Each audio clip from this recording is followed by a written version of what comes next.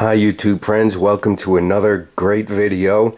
This one's on my Moto X smartphone. It's a great phone, and this is going to be an excellent video for you because we're going to discuss best practices for your Moto X, or for any smartphone for that matter. Best practices, and especially best practices for your battery. Please don't make the mistake that I did with the battery, and I'll explain that to you shortly. It's a very important step about the battery. To begin with, let me just show you my phone. This is the Moto X. It's a great phone. It has great battery life, and I like the fact that it was assembled in the USA and designed in the USA. It's meticulously handcrafted, designed and put together. It's a well-built phone. As you can see, I have the Otterbox commuter series case on it for protection. I like the Otterbox cases. It has rubber covers for the jacks on the charger, and a rubber cover on the top for your headphone. And I like how it keeps the dust and debris out of your phone. It keeps it protected all the way around. It's a great case. For the screen, I have a Moshi screen protector, which was available at the AT&T store. This is the Crystal Clear iVisor XT.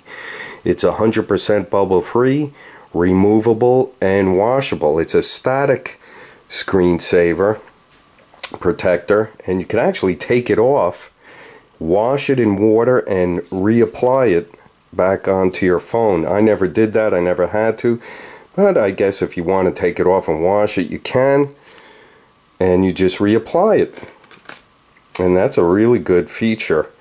It really is crystal clear, and it doesn't have a scratch on it. And I keep the phone in my pocket. I knock it around. I've even dropped it twice.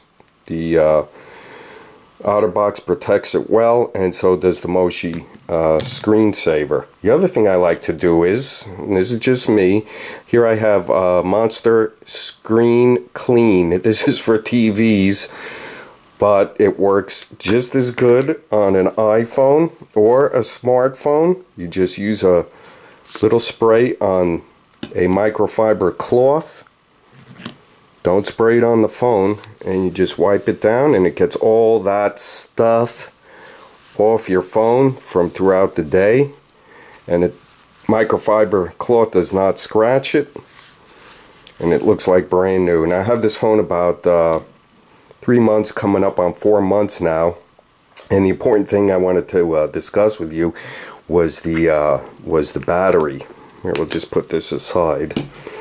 It comes, of course, with a Motorola Moto X battery charger and USB cable, and I had been charging the phone, and the battery life had been great up until about a few weeks.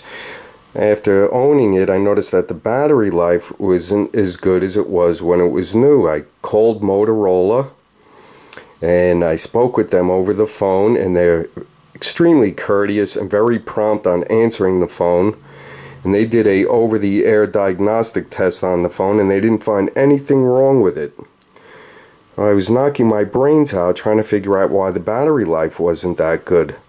So I'm showing you the battery app, and what I want to show you here on the bottom, there's a graph. It says right here, awake. And you can see these little blue digits on here on the battery awake graph. Now, of course, there's other graphs on there, but this is the one I was concerned with, awake. And I was monitoring that, and I noticed that this awake graph was continuous blue, solid blue. So apparently the phone was not going to sleep. Now, when it goes to sleep, that's when you shut it off or the screen is off, and it saves your battery a lot of power.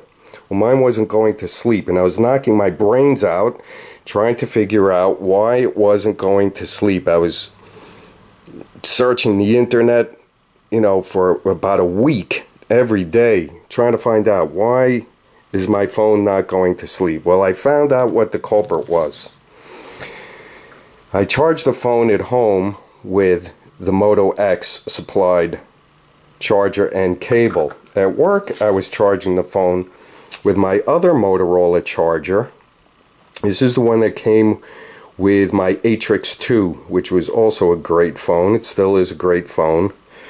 And the USB cable also. It's official Motorola. This came with my Atrix 2. That's where I started to notice the difference. Turns out Atrix 2 charger is they're both 5 volts. The Atrix 2 charger is 850 milliamps, and the Moto X is 1150 milliamps. When I started exclusively going back to the Moto X charger, the problem went away.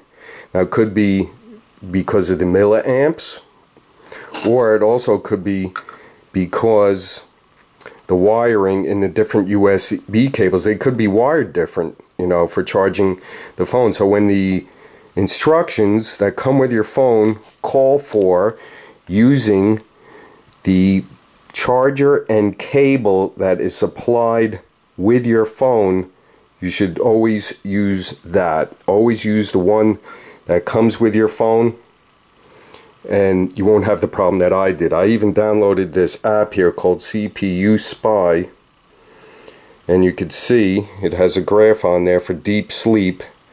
The phone is now deep sleeping normally. Before, this graph didn't even appear when I was having the problem. So this is a pretty cool app too. It tells you some other things about the phone. It's also a good idea to save on your battery, to turn off all the accessories. I have a toggle on here. I never keep the Wi-Fi on unless I'm using it. I turn it off. I keep locations off, and I keep the screen usually to the very lowest setting. As you can see, I'm pretty frugal, but I'll turn it up here for you. That's automatic. And you should also turn your phone on and off, reboot it, you know, every day or every couple of days, and that'll clear out also any bugs that you might have in your phone. That's another good practice. So I hope that helps you out. I don't know if you had problems with your battery, if not, but don't do that what I did, and don't make the mistake that I did. Always use the factory supplied charger and cable that come with your phone, and you should have excellent battery life like I do now with this phone. Sometimes up to 3 days on idle, average at least 1-2 days with moderate use. So I hope that helps you out, and I hope you found that interesting.